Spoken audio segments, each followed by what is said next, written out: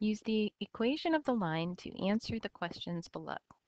We have the equation 6x plus 6y equals negative 18. Now that is in standard form, or sometimes it is called general form, where the x term and the y term are both on one side of the equals and the regular constant term is on the other side of the equal sign. There is a very fast way to answer this question without converting it to slope-intercept form. The slope is always equal to the negative of the quotient of the x coefficient and the y coefficient. So here we have positive 6 for x, the x coefficient, and positive 6 for the y coefficient. So the slope is negative 1.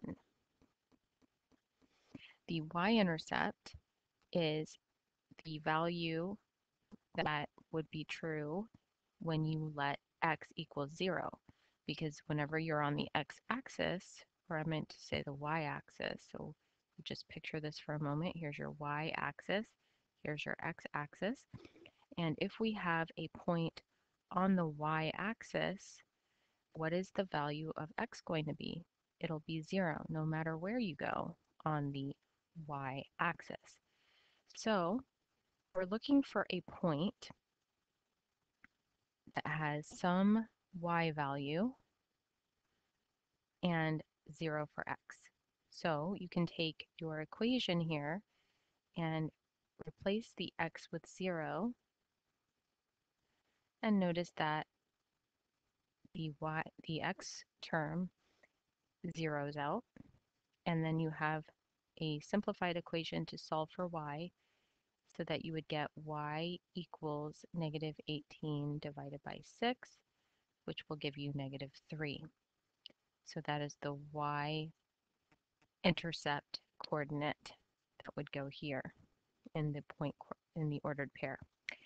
Now, another way that students can do it, even though this is to me the fastest and easiest way, you can go ahead and solve this equation for y so that it's in a form that most students are very familiar with, the slope-intercept form of a line.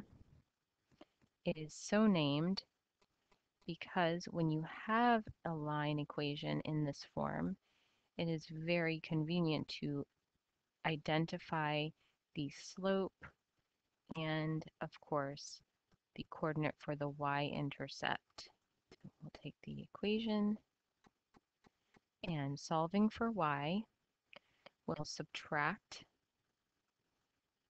6x from both sides. That will zero out this part right here.